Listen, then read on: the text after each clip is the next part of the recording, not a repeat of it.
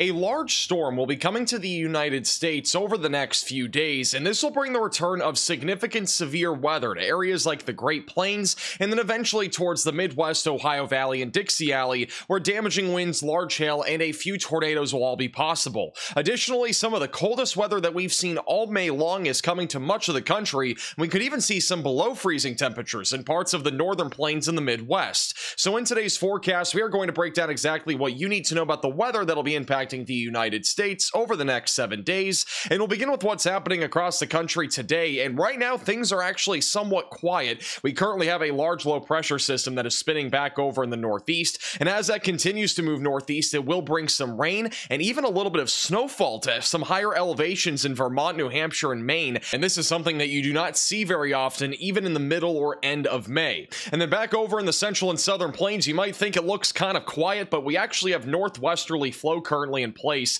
and this could actually bring the risk for some severe weather in the southern plains today. And so we need to keep an eye on the potential for mesoscale severe weather events really over the next couple of weeks, but especially today, as very large hail, damaging winds, and a tornado risk will exist back over in Texas and Oklahoma. And then as we go into the weekend, our risk of severe weather will grow in size across the Great Plains as a low pressure system comes from the Pacific Ocean, and we will have the potential for a more widespread threat of severe weather, I think, as we go into Sunday or Monday. And just a quick recap from Tuesday's severe weather event, we are now over 24 tornado reports across areas in the Midwest and back into the Ohio Valley and the Dixie Alley. We nearly had 500 severe weather reports, making this a severe weather outbreak and also at least a small scale tornado outbreak, but storm surveys are still undergoing. And also back earlier this week on Sunday, we actually had a bunch of tornadoes in southern Kansas, 5 of which were confirmed as EF3 tornadoes. You do not see this very often, and they were all within pretty much the same area near Greensburg and Plevna. Almost all of these happened after sunset, and we had multiple wedge tornadoes. 4 of these EF3 tornadoes were over a half a mile wide, so really crazy stuff here. Now let's talk more about the weather pattern that'll be impacting the United States over the next week, as it is going to be very different, which is also going to allow for more severe weather. So right now we have a big dip in our jet stream back over along the East Coast. This is going to bring some colder weather in addition to additional showers and thunderstorms across the Northeast. A very weak ridge will be building across the Great Plains on Friday, but that'll really weaken as we go into Saturday and Sunday, as a low pressure system will begin to move over the Rocky Mountains, and as turbulent mixing occurs, we are going to start to see the return of some more significant severe weather, I think, especially as we go into Sunday and Monday. So this storm system will move into the Central Plains on Sunday. It'll become a bit more organized, and I do think there is a chance for at least a slightly more numerous to widespread event of severe weather either Sunday night or Monday night. So definitely a time frame that we need to keep an eye on here across parts of Kansas, Missouri, Arkansas, Oklahoma, Texas, and even Louisiana. Eventually, as we go into Monday into Tuesday, that storm system will move across areas in the Ohio Valley. And honestly, this has a somewhat similar look to what we just saw last week with the trough that's actually going to be back over in the Great Lakes. But the biggest difference is going to be that we'll have a surface-based high pressure system that will really start to kind of create a more stable environment, I think,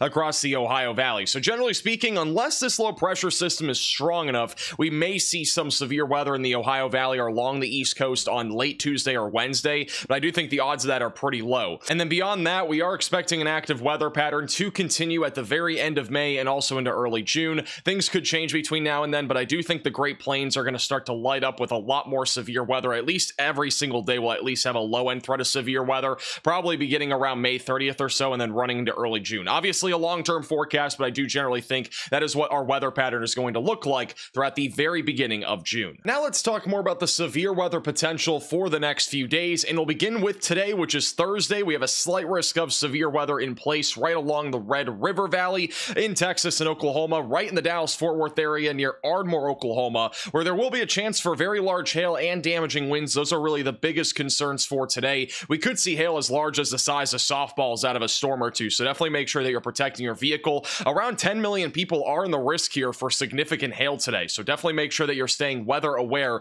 We will likely see multiple storms fire up this afternoon, and guess what? There's actually a low tornado risk, and if we end up getting a tornado warning at some point this afternoon, we will likely go live for it. So make sure you're subscribed to the channel and click the bell icon so you're notified if we do go live. It is a fairly populated region here in North Texas, which is one of the reasons why today is a bit more concerning. As we go into tomorrow, our risk of severe weather grows quite a bit across much of the Great Plains, where we are expecting more severe storms capable of mainly damaging winds and large hail, but I would not rule out an ice isolated tornado, primarily back over in the Texas Panhandle and also western Oklahoma. And there's also a small marginal threat back over in eastern Florida, where wind and hail are possible. As we go into Saturday, our risk of severe weather continues. Generally speaking, it's another low-end day of severe weather. However, I do think there is a slightly more localized area here in western central Oklahoma and the Texas Panhandle where very large hail and even a tornado or two will be a possibility. So definitely make sure that you're staying weather aware. And then as we go into Sunday into Monday, the risk of severe weather will shift further down to the south and east, where we are expecting another round of severe weather and capable of producing scattered to numerous damaging winds, large to very large hail, and tornadoes. And personally, I think Sunday and Monday look to be the more concerning days of everything that we are talking about here over the next 5 days. Now let's go day by day with the timing of severe weather, beginning with what's happening today. A couple of storms will attempt to fire off early this afternoon across central Oklahoma, mainly with a large hail threat. By around 4 to 5 o'clock, storms will become a little bit more numerous across the Red River Valley, where damaging winds and hail are the main concerns, but there is a localized area here near our warm frontal boundary where there will be a chance for a tornado or two, mainly again in southern Oklahoma near Ardmore and also far northern North Texas. This will be mainly a mid to late afternoon and very early evening threat. So by around 7 to 8 o'clock, these storms are going to be crossing over the Red River Valley, not moving very quickly. And then by around 8 to 9 o'clock, what is left of this area of thunderstorm activity will move through Dallas-Fort Worth, I think mainly with a wind threat, but there will likely still be some large hail and a very low but non-zero tornado risk. And then as we go into the overnight hours into early Friday morning, things look pretty quiet, but I do think Friday is another day that we need to be keeping a very close eye on, because as we go into the late afternoon and early evening, right around sunset, if we have enough instability, we actually could see a couple of supercells initiate in western Oklahoma.